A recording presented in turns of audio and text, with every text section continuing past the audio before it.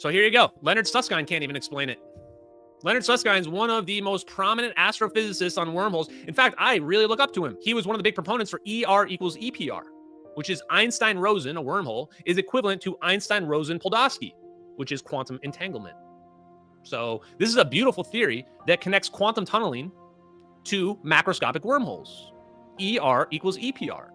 And here's the man himself, Leonard Susskind. If you remove matter and you remove radiation, what causes the electric fields? Like, what's the perturbation in what? I can't answer what causes it. I can tell you that the uncertainty principle requires it to be there. But we're making the assumption there is no electric field, there is no mass. Oh, I thought you. Did I say there's no electric field? So de Sitter space has only the dark energy. Right. Okay. It has no real photons. It has only the 0-point energy. Okay, you can have an electric field without real photons. It just doesn't have any charges. It's there anyway. The field fluctuates anyway. It doesn't need charges. Right.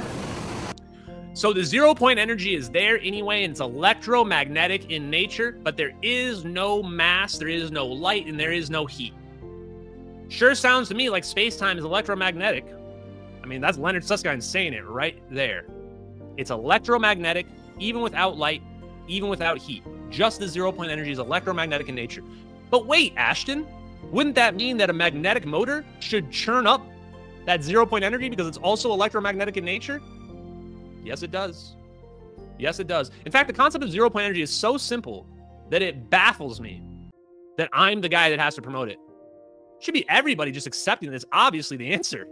I mean, what are we even talking about here? This isn't even a debate. Scientifically proven. I mean, once again, where do you think electricity is coming from? Where do you think electricity has come from? Look at the actual experiments. You think it's running through the wires?